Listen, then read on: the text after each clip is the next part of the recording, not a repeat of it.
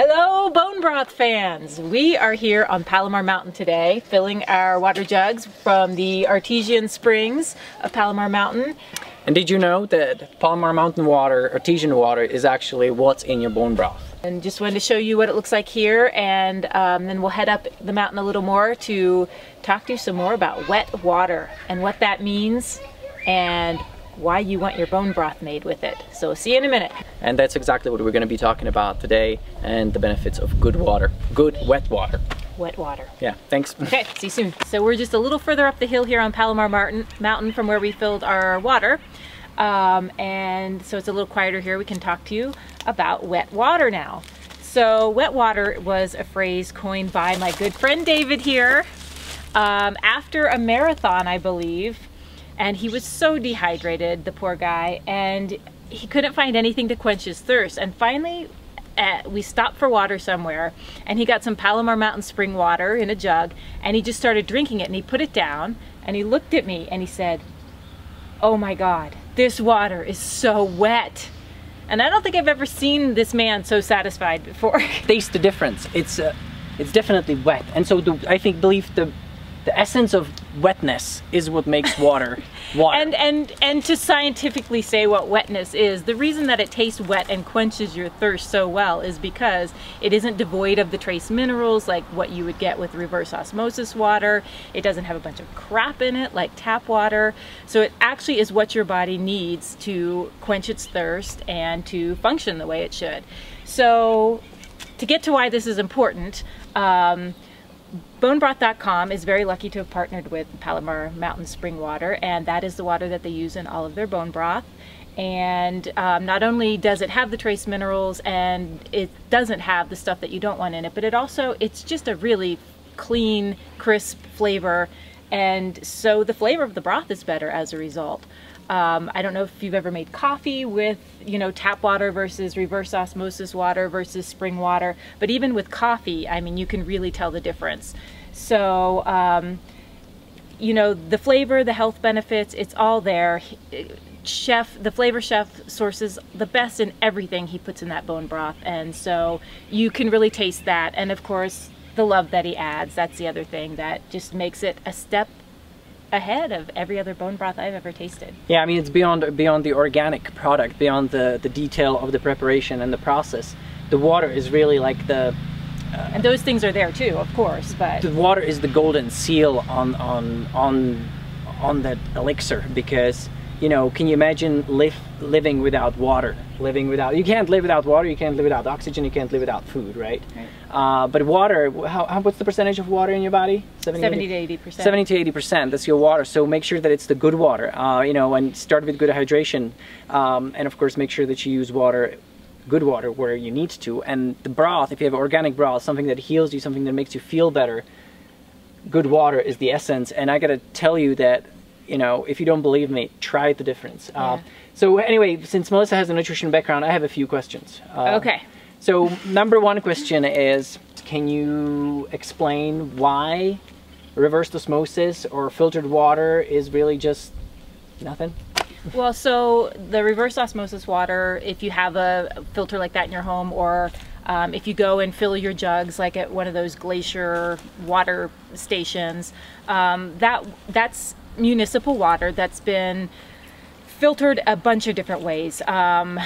It's gone through a laser, it's obviously gone through the reverse osmosis, which is great because that gets rid of a lot of the bad stuff that you don't want to drink from the tap. The only problem with it is it also takes out any of the trace minerals.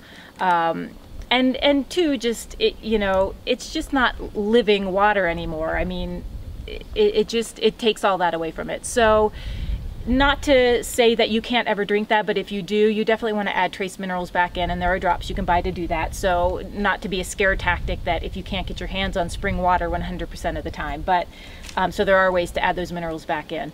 But did that answer your question? I guess it's not good enough.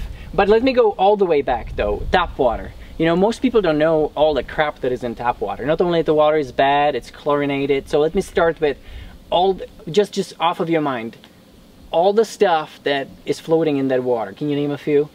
Okay, well, Viagra. I don't need that. There are hormones in the water. There are pharmaceutical drug remnants in the water. Basically, you know, anything that ends up back in our rivers and streams and lakes, that's where the water is being taken, you know, for our municipal water, and obviously it's treated, but the treatment cannot take out all of the stuff that floats in there. So you've got the agricultural waste and runoff, you've got anything that anybody flushes down the toilet or puts down the sink, all the stuff where you see, a lot of people dump drugs down in the drains where it says dolphins live downstream. That goes into our streams and oceans, and so yes, it gets filtered after that, but it can't get rid of all of those things. And so yeah, those things are in the water and you are drinking them essentially. Okay, and so then the final thing about water, all water in California is chlorinated? Yes. Right? Drinking water, yeah. Drinking water. And so not only, I mean, I don't know about you, but when I drink, if I'm on the road or whatever and I have to have a sip of tap water, I mean, I can just sense that that water is not wet. No. It's definitely not wet. In fact, even the kids say, I just feel dehydrated, I don't feel good, because Yeah. it's like drinking sand.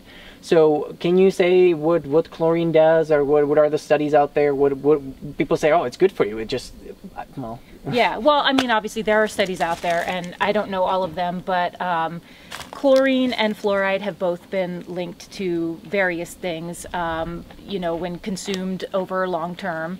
That would include cancers. I know for fluoride, thyroid is huge. It has a huge effect on thyroid. And the worst part is it's not just like a food grade fluoride that they're putting in the water. The fluoride that they're using is fluorosilicic acid, which is actually a byproduct of some fertilizer. So basically they're just dumping somebody's leftovers and calling it fluoride. So there are a lot of issues there, but I think, I don't know if anyone else has this experience. We're used to drinking spring water or reverse osmosis with minerals added back in. And then if we go somewhere, like a restaurant where, you know, you're forced to drink tap water or like Brita filtered water, all of us in our family have noticed you can drink and drink and drink and you just can't get You just quenched. don't get that wet feeling inside of your body. Yeah, regardless of what studies say, your own body will tell you that this is not what it wants or needs, and it's not fulfilling its purpose. So I think that right there is yeah. Good. So okay, we'll wrap it up because Okay. we've been going on way too long. But what we're going to do just as a final thing is we have our jug that we filled at the artesian spring right down the street here, and I also have with me a bottle of water that is the reverse osmosis with some minerals added back in. So a pretty darn good alternative. But I'm going to pour them into 2 cups, and I'm going to have my daughter, without seeing which is which, tell you which one is the wet water and see what she thinks, because she is totally unbiased. Okay, so let's see. All right, Joey. So I want you to have a sip of both waters and tell me which one you think is wet and wonderful.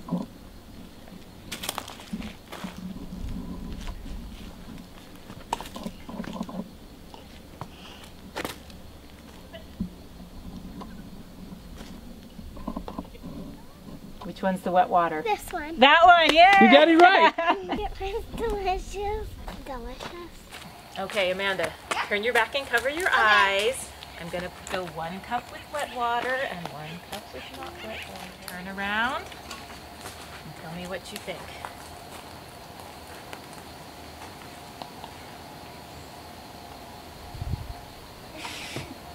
That's the wet water?